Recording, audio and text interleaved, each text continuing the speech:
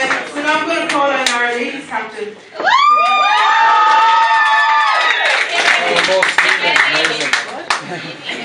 Thank you very much, Bex. Your speech was amazing. You stole a lot of material, so I apologize now. There may be some repetition, but hey, we couldn't hear it twice, so. I had a lot of drinks, so I'm just going to apologize for that. I may have drank thanks to everyone for coming tonight. This is always such a fun event, mostly because we get to see everyone looking so civilized, not covered in mud and bruises and blood like we do on the pitch, even if it's for a short while before inevitably tops off occurs.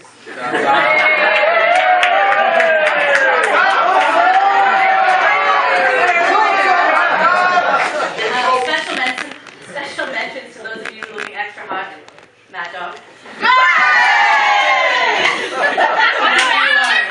We are ladies, at least some of the time. I want to say a big thank you to the kitchen staff, as well as Bex and Johnny and Sandy for organizing. As always, your time and efforts are much appreciated, and these dinners don't miraculously happen, so thank you very much.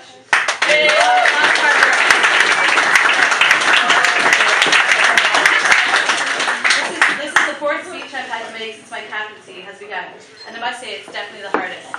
As most of you know, the main focus of my past speeches has been to take the piss out of Reese Williams, possibly the easiest target on the planet.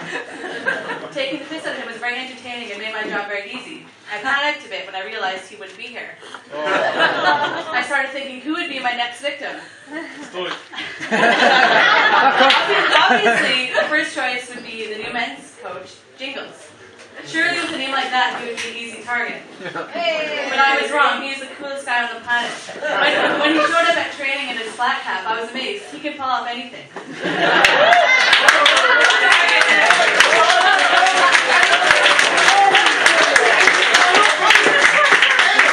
Eddie, he's the next choice, but I don't think we're close enough yet. So I guess this time around, everyone will get to rest easy.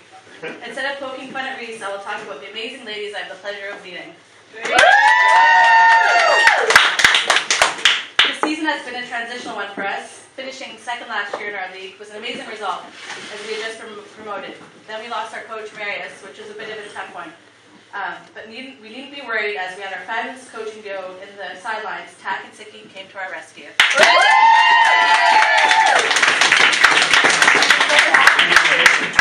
Ginger Ninja.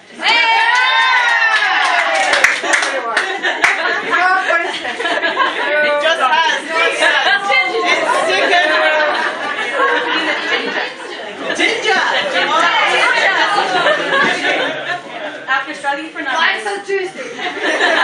No thanks. Anyway, sorry. After struggling for numbers and losing a few good players at the end of last season, we were definitely keen to get some new blood into the squad. We started training early this year and did a massive recruitment drive, with our first ever beginner session bringing 60 newbies down. Thanks to our sexy coaches, Sicky and Tack, as well as our amazing banter and Johnny's tasty cooking, we retained most of the newbies, and we continue to get one or two recruits down every week.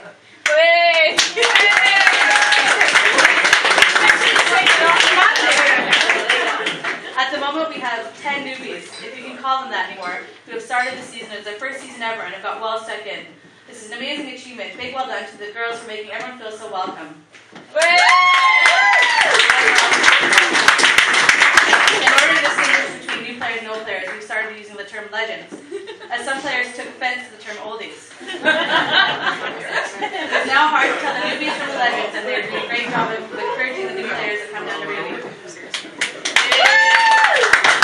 Obviously, this would have not been possible without our beautiful coaches. We are very lucky to have such positive. I just made a new word.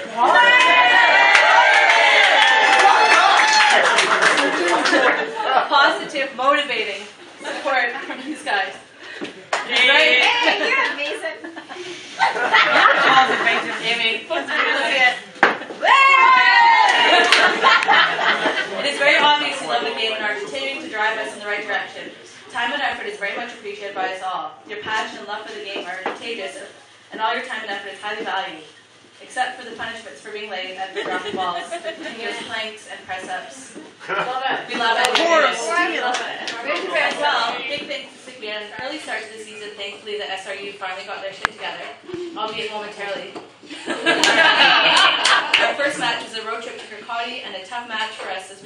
players due to injuries, had to borrow from another team, and got our fearless junior coach to help us through.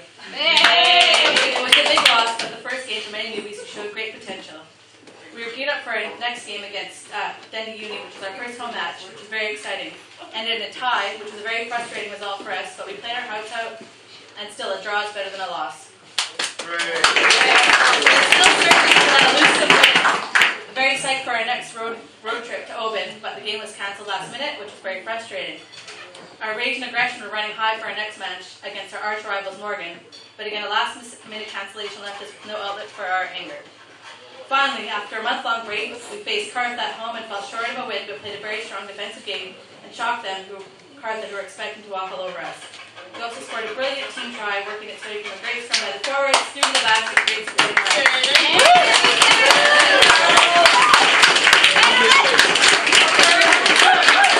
This was a great achievement and showed what we were capable of when we play as a team. Up against Carth again in the club qualifiers, we had our work cut out for us, as well as facing Hillhead, the #1 ladies team in Scotland, but we did our coaches proud and playing strong defence and showing what we're made of. It was a tough day at the office and emotions ran high. There may have been some tears shed after both losses, but just showing our team's passion for the game.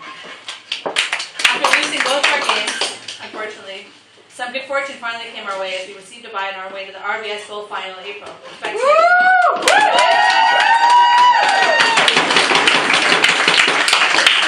Last weekend, our home game against Aberdeen, a very exciting game which showed what we were made of, and a great first win for us this season. After being down by 2 tries, we came back in storming fashion and won by 1 point in the second last play of the game.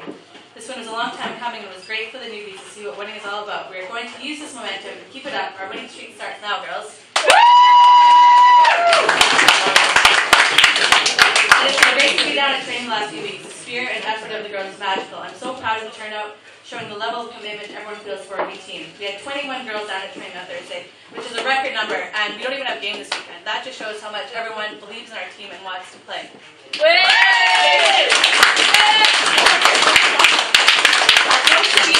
My time. Oh, for shame. You have to prove bro.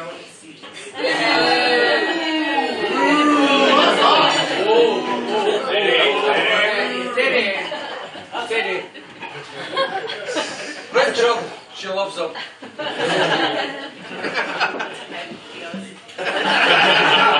Anyway, sorry, I'm almost done, don't worry. As most of you know, my time at Broughton is coming to an end. I will be leaving on March 5th back to my homeland.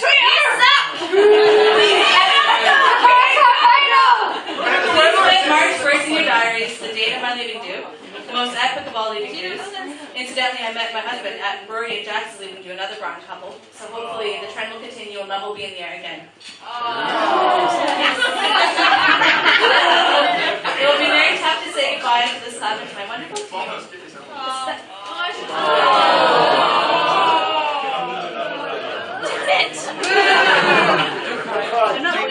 Big breath. Big breath. Come on, man up.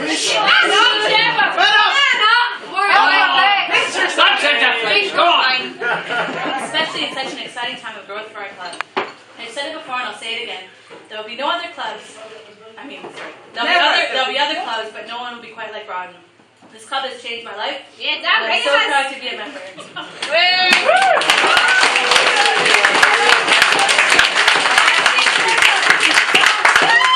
I can't wait for the Broughton tour in Canada. I want to personally thank every single person here for being a part of my Broughton family. Even though I'll be leaving, Broughton will always have a special place in my heart. You're my sister! I love you, baby. Enough of this sentimental shit.